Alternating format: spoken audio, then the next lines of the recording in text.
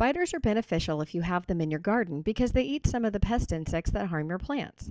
But in and around your home, are you annoyed by all those cobwebs? It's easy to keep them under control if you routinely remove them. Removing the webs will also reduce spiders in your home. Indoors, vacuum and sweep windows, corners of rooms, or other areas to remove webs. Reduce hiding places by storing items in boxes with tight-fitting lids to limit clutter. Outside, seal foundation cracks and other holes and repair window screens to prevent outdoor spiders from coming inside.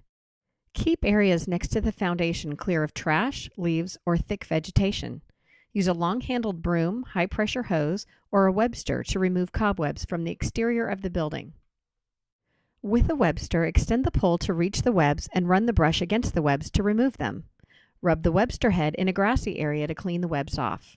Avoid pesticide sprays. They don't provide long-term control and may contribute to water contamination when they are washed off outside walls and foundations.